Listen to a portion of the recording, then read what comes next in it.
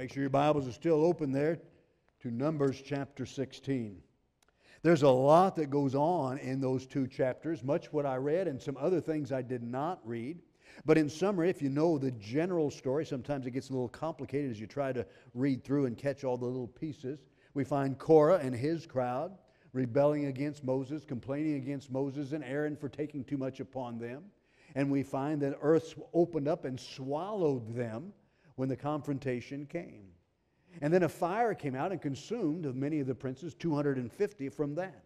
Then we find the people raised up and they complained because the earth opened up and swallowed up the people and killed them. And so on that next morning they started complaining as well. And God sent a plague, and many of those people died because of the plague. And at the end of that plague, we have chapter 17, where he says, I want you to go ahead and take a rod. So he's dealt with two sets of rebellion, two sets of people complaining and murmuring and going against Moses and Aaron, which was typical for them.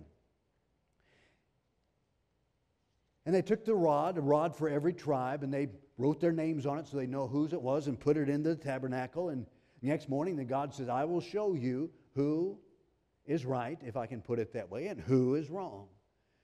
Whichever one buds. Well, they pulled out Aaron's, and Aaron's not only budded, but it bloomed and actually produced almonds. And God said there, I want you to, well, let's look at verse number 10, which is the key thought. And the Lord said unto Moses, bring Aaron's rod again before the testimony. Said, you bring it back in to be kept for a token against the rebels. Again, we know a token, as we saw, been seeing the last few weeks, is a flag, it's a beacon, it's a testimony, it's a warning. He said, I want to take this rod as a token, as a reminder, as a warning, as a testimony, as a flag against the rebels. So as we're looking at this idea, it's a token against rebels. Now, just by the title, we'd say this doesn't sound like it's going to be real pleasant. I don't think it's going to be too hard. It's going to help us. Right now, I'm glad that God put this on my heart in the schedule as it is. Again, we're looking at tokens because I am not experiencing a lot of rebellion right now that I know of. Maybe I'm just deceived. Maybe I just don't know. I do see some rebellion, but it's not as overt. And so this, I believe, is more preemptive for us to help us be on guard, to help us watch out, because God says, I want you to keep this rod. So when people see the rod, think about the rod, acknowledge the rod, they'll be reminded about the rebels. They'll be reminded about the direction of the rebels. They'll be reminded to put themselves on guard. By the way, that's what most of the Bible is. Many times in the Old Testament, it's just a testimony and a warning and encouragement to us. To stay right, to be right, to walk with God. And so here he said, I'm going to have this token, this sign, this symbol against rebels.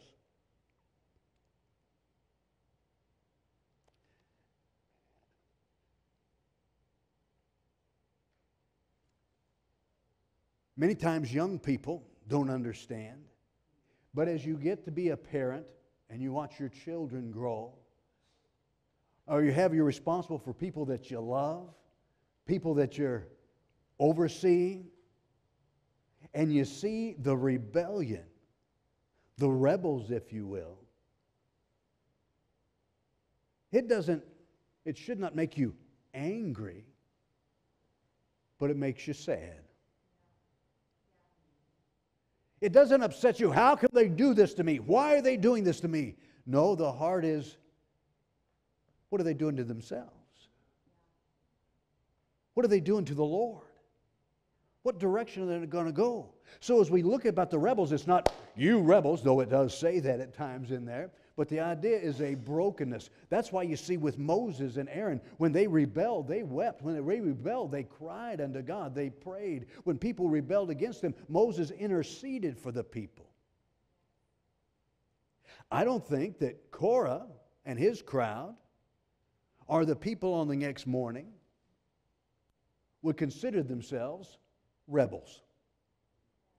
Very few rebels consider themselves rebels. They've got a cause, they've got a vision for what they want, they think they've been mistreated, or they think they've got a better way, and so they go about it. So they wouldn't call themselves rebels. God calls them rebels. So this evening, we're looking at this idea about a token of the rod, a token against rebels. But again, it saddens those in authority with the right heart. When people begin to go their own way, making their own decisions. So tonight, as the Holy Spirit, if the Holy Spirit would point out something in your life, and by the way, I think in everybody's life He will, because it's our nature to rebel. But as the Holy Spirit points out something about rebellion and says, you are a rebel in this area. You are rebelling in this area, that we will not get upset, we will not get angry, we will not fight back, but we will let the Holy Spirit do the work that He wants to do in our hearts and in our lives so that we can get right with God and not have to go the course of the rebels, that we will not have to have tokens against us in our lives. So as we look at it tonight, we're just going to learn some basic practical things that God reveals to us about the token, what the token of the rod, the token of against rebels, that it might help us. Now, just to remind ourselves, rebellion is a terrible sin. Rebellion it's not just a little quirk, it's not just a little personality strife between people. It is a sin. We know it's been preached many times in 1 Samuel 15:23. God says, "For rebellion is as the sin of witchcraft, and stubbornness, which comes from and leads to rebellion, is as iniquity and idolatry." And so we have to understand, it calls it witchcraft, He calls it iniquity, He calls it idolatry. God is against and warns us how wicked this idea of rebellion is. And so we're looking tonight at the token. He says, take this rod and let it be a token. Look at verse 10 again. Be kept for a token against the rebels. So tonight we're going to see what this token does for us, why God, it's a sign, it's a symbol. It is a beacon warning us. As it warns me, it must warn you as well. So are you with me tonight? We're looking at what God's going to show us about this rod, about this token. God shows this is a beacon, this is a warning, this is an instruction, this is a memorial to the rebels, that we might be and learn what God has for us. So very quickly tonight, notice number one, that this token of the rod, this token against the rebels, first of all, it's to help us recognize the course of rebellion. To help us recognize the course of rebels. And we find rebellion, as much as we like to think, especially teenagers, that they're the first ones to experience rebellion. They're the first ones to figure out that the old generation doesn't know what they're talking about. They always think they're... Are you out there tonight? How many remember when you were a teenager, you thought those old folks, those over 30? How many remember that 30, what was the oldest? You don't trust anybody over 30. Anybody over 30 was part of the establishment. That's what the hippie generation. Yes, I came from the hippie generation. Oh, I hurt my neck. But anybody over 30, and we thought, we were just, and it's generation after generation, we're the new ones. Nobody's been like us. Nobody thinks like us. We've discovered really what wisdom is, and we know the way. But so there's nothing new under the sun. So we're going to look tonight and see the course of rebels, how they go about it, what it means, just some simple things. And that's what most of the message is going to be about, not accusing, not pointing, but helping us recognize this idea, this course of what rebels do and how they behave, so we can recognize it in ourselves and others. So here we go. This rod, he said, it was a token.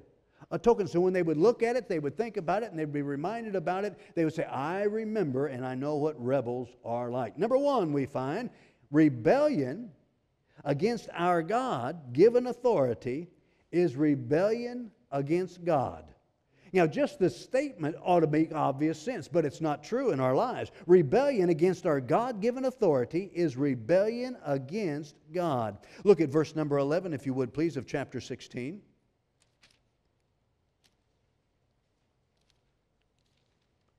For which cause both thou and all thy company, speaking to Korah and all his company, are gathered together against the Lord. And what is Aaron that ye murmur against him?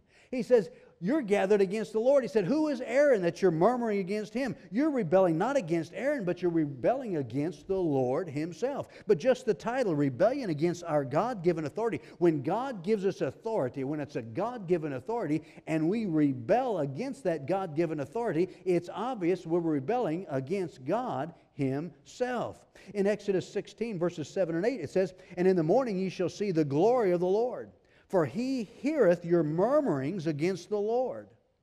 And what are we that you murmur against us? Did you see? Is that in your notes? Exodus 16? Notice what he says. For he heareth your murmurings against the Lord, and what are we that you murmur against us? He said, you're murmuring against us, but God hears it as murmuring against him. And Moses said, this shall be when the Lord shall give you in the evening flesh to eat, and in the morning bread to the full, for that the Lord heareth your murmurings which you murmur against him.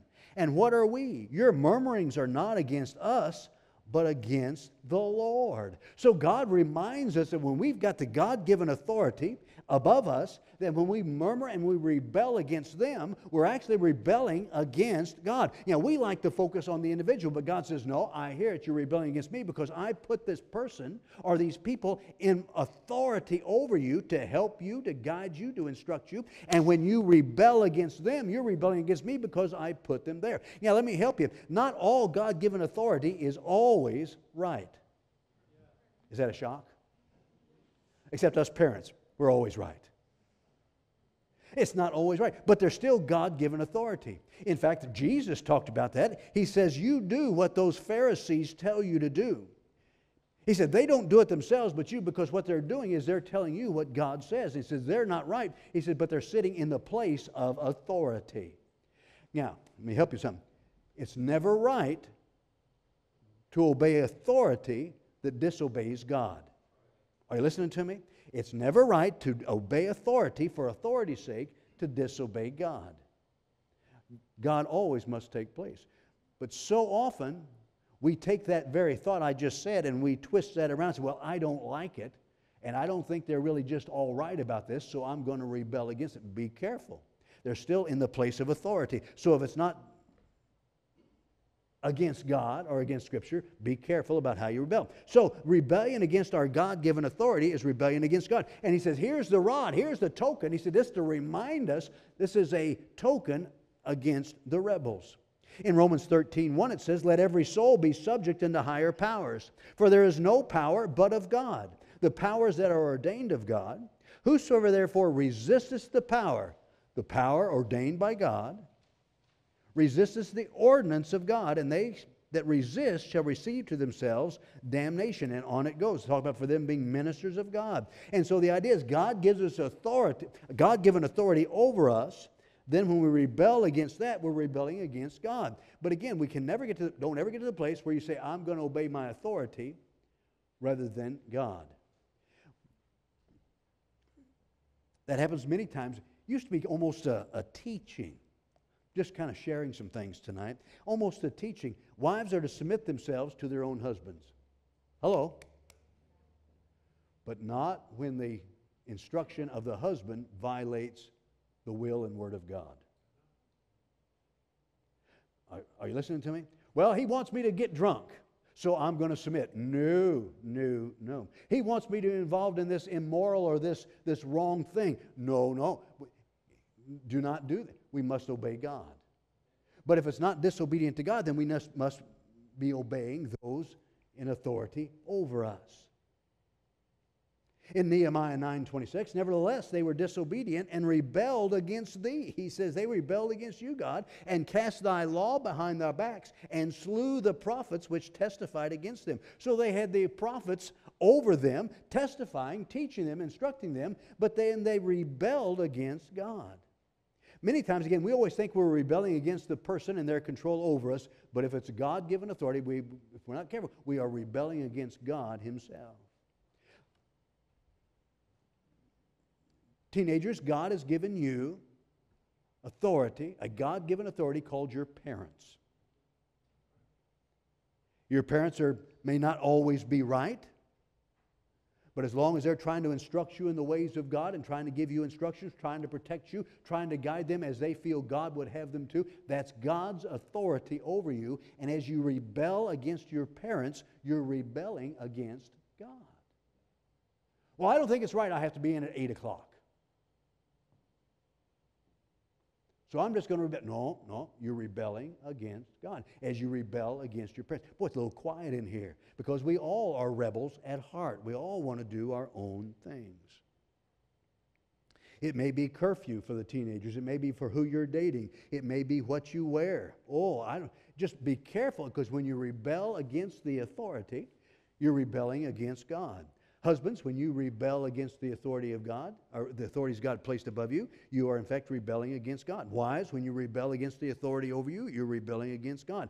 All of us as Christians, when we rebel against the authority over us, we are rebelling against God. So when we choose, I want to do it this way. I know this is what the authority says, and this is what the authority desires, but I don't want to do that. I want to do it my own way. Who do they think they are? And then when we rebel against that, we're rebelling against God. Now, even as I say that, the world would say, boy, there's a cult there going. There it goes. Here, have some Kool-Aid. No, I have the Kool-Aid. But God is saying here, they rose up against Moses, and Aaron says, you take too much upon you. You trying to do it. We're just as holy. We're going to do it our way. And he says, no, you're rebelling against God. So be careful when you say, well, I know what they want. I know what they think, but I'm going to do it my own way. Hebrews 13:7, we know that passage. Obey them that have the rule over you and submit yourselves, because they are always smarter and right. That's not what it says. Because they are perfect and much smarter than you. No. Why? For they watch for your souls, as they must give an account, that they may do it with joy and not grief.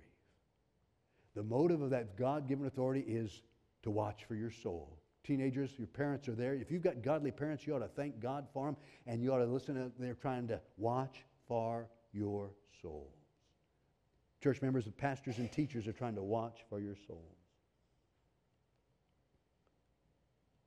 Number one, recognize the course of rebels. He said, here is a token against rebels. What is that? Recognize and remember the fact that a rebellion against God-given authority is rebellion against God. Number two, it's a reminder and recognition the course of a rebel is they practice and cause murmuring. They practice and cause what, class? Murmuring. Boy, over and over, all through this time, it's always murmuring and complaining. Murmuring. Murmuring is the seed sprout of rebellion. Are you listening to me? Murmuring is that seed and that first sprout of rebellion. When you begin to say, I don't like this, I don't want this, I think this is wrong, that spirit becomes out. That is that seed, that is that sprout of rebellion. Very quickly, chapter 16, verse number 11. For which cause both thou and all thy company are gathered together against the Lord. What is Aaron, that ye murmur against him, complain against him, talk down about him, beseech him? Verse 41.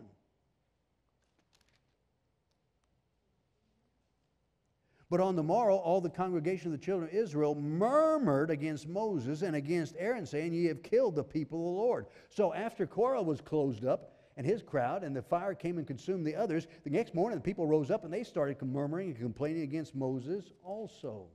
Chapter 17, verse number 5. And it came to pass that the man's rod, whom I shall choose, shall blossom, and I will make to cease from me the murmuring of the children of Israel, whereby they murmur against you. Verse number 10. And the Lord said unto Moses, Bring Aaron's rod again before the testimony, to be kept for a token against the rebels, and thou shalt quite take away their murmuring from me. So we find rebels, he says, as people would remember the rod, here's the rod, it's a token against the rebels. Not only were they remember, as they rebelled against God's given authority, they were really rebelling against God, and you never win when you rebel against God. But not only that, they practice and cause murmuring. By the way, that's a sign that you've got a rebel, when somebody starts murmuring all the time and complaining all the time and starts Are we happy tonight? Oh, good. He said it's a token. He says they just begin to murmur. So it's a sign that maybe somebody you want to avoid. Somebody you want to say, let's not talk about that. Let's talk about something good. Let's talk about the goodness of God. Let's talk about the blessings of God. Let's talk about what God has for us here. Instead of just murmuring, it may be a sign. It may be a signal that you or I are on course for rebelling when we begin to murmur. This murmuring then brings and sprouts this idea of rebellion. So they practiced and caused murmuring. So as they murmured, they rebelled. And as they rebelled, they caused other people to murmur. Isn't it amazing how it spreads? I wish praise would spread as fast as murmuring. Oh, wouldn't that be something? Boy, I said, boy, did you hear what God's doing? Let me go tell you. Would you come here? Let me tell you what God's doing over in their life. What a blessing. Oh, what's... No. But murmuring spreads like wildfire. But it spreads, and as they begin to murmur and begin to rebel, so did others very quickly. Not only do they practice and cause murmuring, so we look at this token. It's a reminder. It's help us recognize the course of rebels and rebellion in our lives and the lives of others. They practice and cause murmuring. Here's key. They are dissatisfied with the place and purpose where God has called them. They are dissatisfied with the place and purpose where God has called them. Chapter 16, verse number 9. In other words, they're just not satisfied with what God's doing in their life. They're not satisfied with what God placed them. They're not satisfied with the authority over them. They're not satisfied in what their life is about right then. Chapter 16, verse number 9. We'll back up to verse number 8. So they came, and Korah and his crowd said, you guys take too much. Who do you think you are? Verse number 8, Moses said unto Korah, hear, I pray you, ye sons of Levi. Seemeth but a small thing unto you. He said, don't you understand the blessings of God? Don't you understand what God is doing in your life? Don't you understand what God has called you to? Seemeth a small thing unto you. He says, don't you care about it? Don't you see it's important? That the God of Israel has separated you from the congregation of Israel. See, they didn't have their own inheritance. They were busy. They were giving a job to minister in the tabernacle, to minister with the holy things of God and to minister to people. They weren't the high priest. They weren't Aaron. They weren't Moses the leader, but God had given them that special place.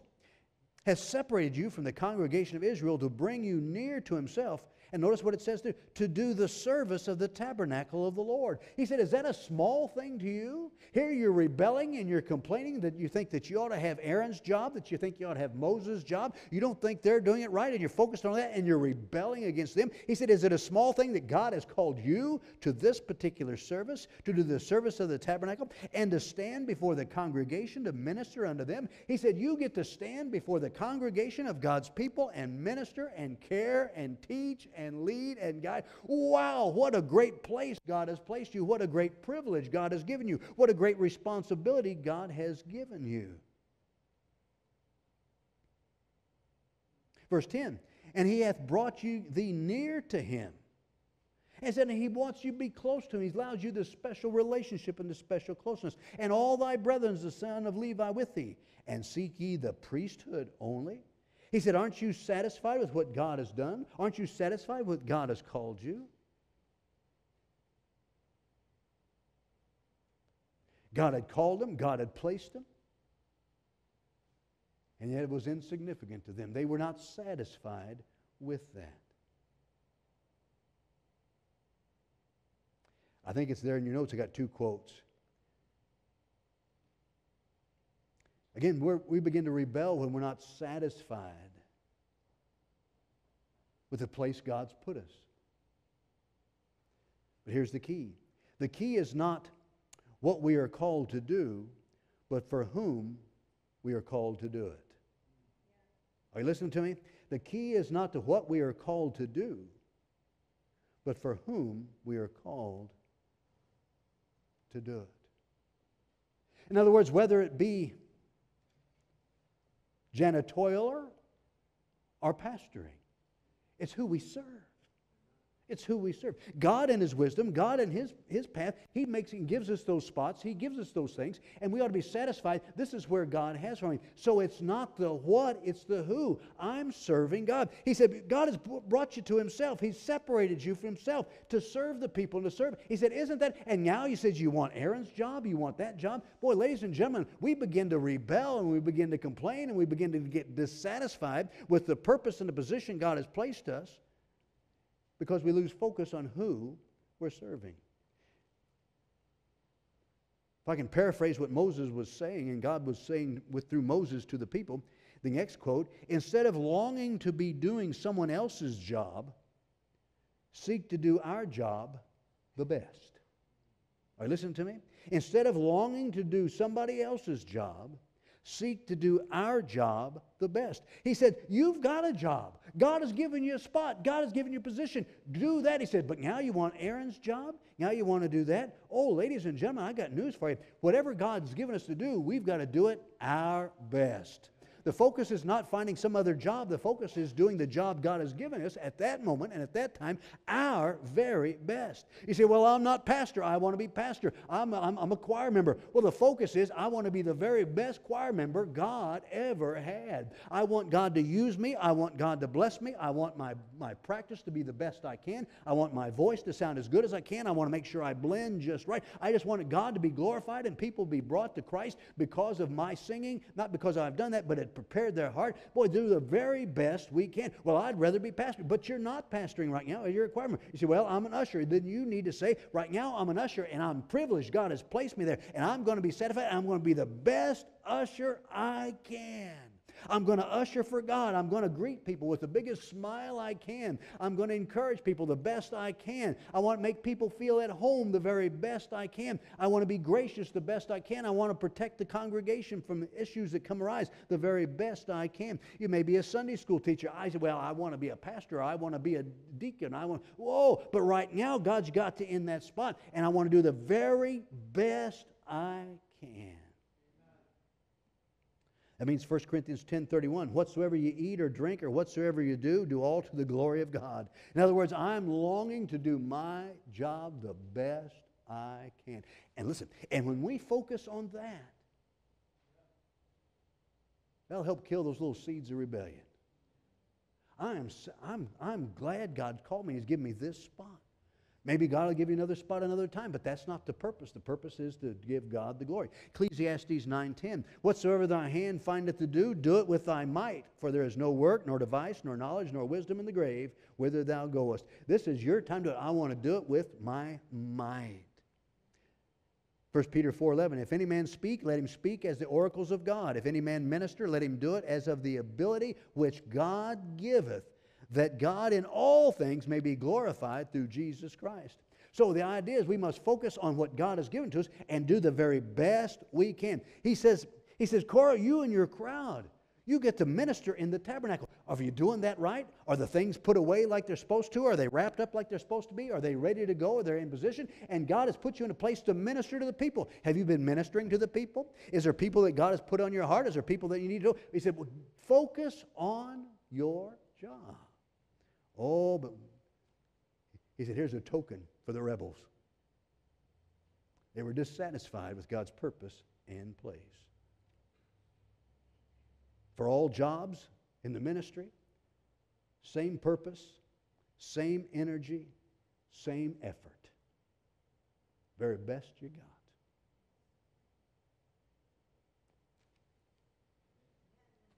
Very quickly. It's a token against the rebels, he said, so the people would recognize that. So they'd recognize the course of the rebels. Of course, the rebels are dissatisfied with God's purpose and place for them. Next, they seek to gather others to rebel with them. They seek to gather others to rebel with them. Korah didn't rebel by himself. Heard an old preacher once say, that's because they're cowards. He wasn't going to rebel by himself. He said, man, I got to get some other people to go with me. See, now, if you've got an issue and there's a problem, you've got a cause, then you'll be willing to go ahead and stand for the things of God. But in this case, he says, no, he just was afraid to do it. They seek to rebel, others to rebel with him. Chapter 16, verse number 3. And they gathered, well, verse number 1. Now Korah, the son of Izziar, and Dathan, and Abiram, and the sons of Israel, took men. They said, we got to get some people behind us. We got to get some people going along with this. Verse number 3. And they gathered themselves together against Moses. Oh, they had a bunch of them together. Verse number 5. And he spake unto Korah and all his company. He had a crowd with him. Verse number 6. Take ye censers, Korah, and all his company. Verse number 11. For which cause both you and all thy company are gathered together against the Lord. See, rebels are always looking for somebody to rebel with them. Always looking to get somebody else going. Always looking to get somebody else involved. Always looking to get another group. That's what happened with Eve. She rebelled against God and sinned. First thing she did, she got Adam and said, come on, join me. Wow. They try to gather us together. God put it this way in Proverbs 11:21. Though hand join in hand, the wicked shall not be unpunished. See, the wicked's always trying to get somebody to go along with them. Always trying to get somebody involved. So that's why we have to be on guard. And when a rebel comes to you and tries to get you to rebel also. And again, I'm not talking about not dealing with issues. We'll talk about that in a few minutes. We're talking about just rebelling and complaining, not being satisfied where we are, murmuring against other people, and rebelling against the authority of God, rebelling against God's Word, rebelling about what God teaches. Oh, ladies and gentlemen, we have to understand when we rebel, we're rebelling against God, and many times always to our own hurt. But they gather others to rebel. Proverbs 16:5, everyone that is proud in heart is an abomination to the Lord. Though hand join in hand, he shall not be unpunished. Always seeking to rebel, others to rebel. Very quickly. They seek rebellion over reconciliation. They seek rebellion over reconciliation. That rod, that token against the rebels reminded the people they seek rebellion over reconciliation. Chapter 16, verse number 12. An amazing little thought. Hope you're still with me tonight.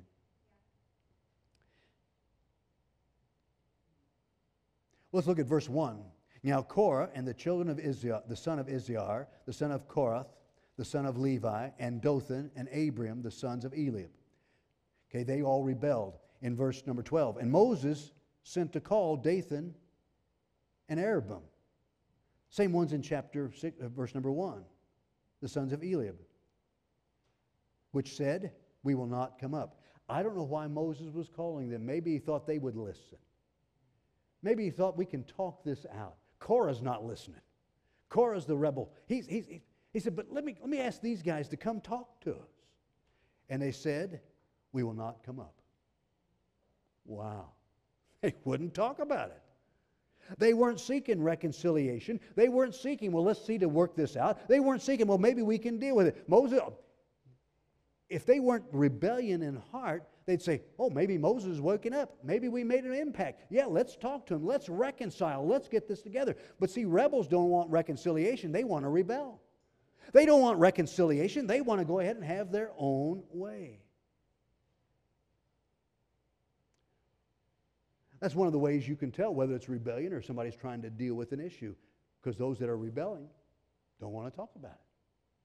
They don't want reconciliation. They just want to say their piece. They get the anger in and get the words out and get the load off their shoulders and then go about their own business. Romans 14:19. Let us therefore follow after things which make for peace and things wherewith one may edify another. Philippians 2:3. Let nothing be done through strife or vainglory, but in lowliness of mind, let each esteem other better than themselves. Look, not every man on his own things, but every man also on the things of others. So if we're looking at our life, listen, looking at our lives, am I being rebellious? Am I being a rebel? I don't know. Are you looking for reconciliation or just your way? Are you looking for reconciliation or just say your piece? Oh. He said, here's a token against the rebels. Very quickly, the course of the rebel, they poison others. They poison others. Chapter 16, verse 41.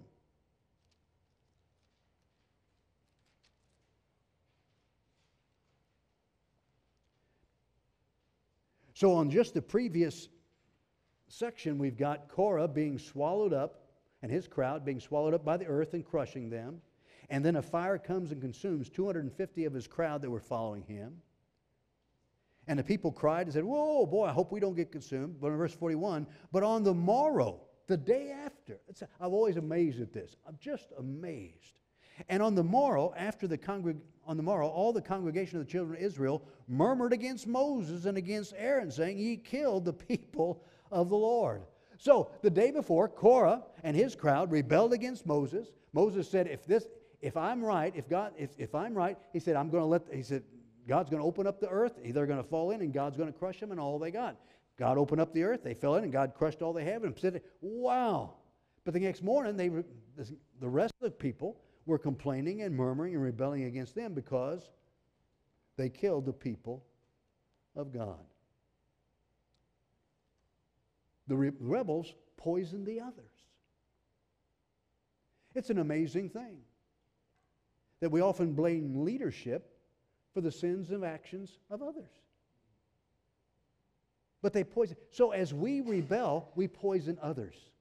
We put others in a different mindset. We prepare others to rebel also. Again, God just says, God's not angry. Moses wasn't really angry. It's heartbroken. He sees what's going on. And so we just need to learn the course. It poisons others.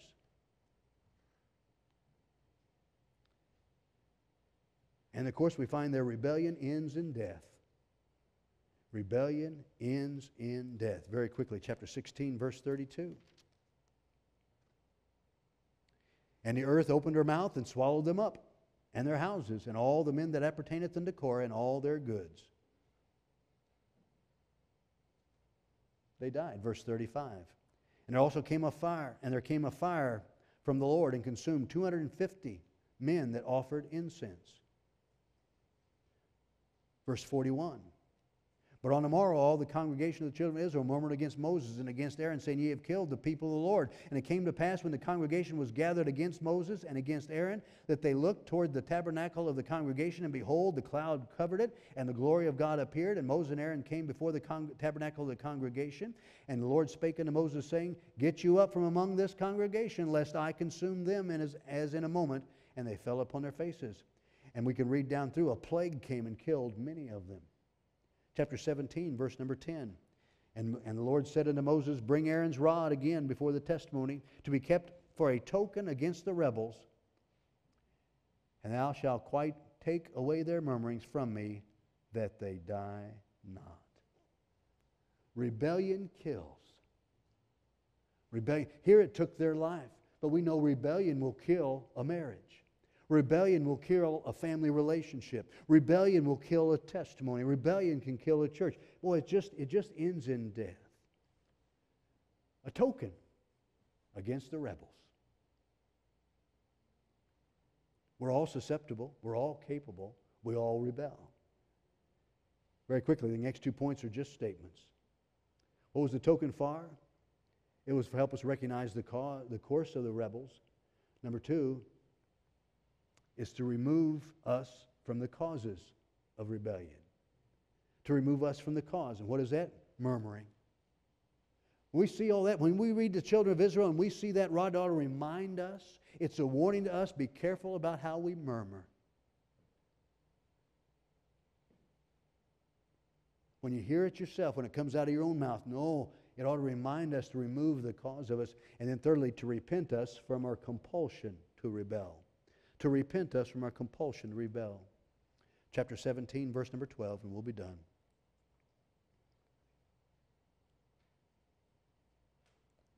And the children, so he had in verse number 10, he took that rod and put it out there as a token.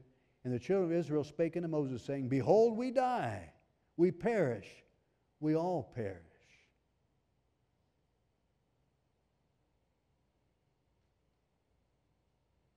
Repented of their rebellion. I said, oh my. We see that token. We see what happened. We repent. We're dying. We're under such conviction. The token against the rebels help us repent from our compulsion to rebel. Just a warning. I said, God, I believe, has given this tonight for us, for the most part, preemptive. But I can see that there are some rebellion. And as Moses saw the people rebel against God, it saddened his heart. But let's learn tonight, as God says, here's a token, here's a flag, here's a warning, here's a memorial against the rebels. God still loves the rebels. By the way, I'm glad. So he still loves me. But God says, I got a token for you. A flag, a remembrance against the rebels. Let's be careful. Let's take that token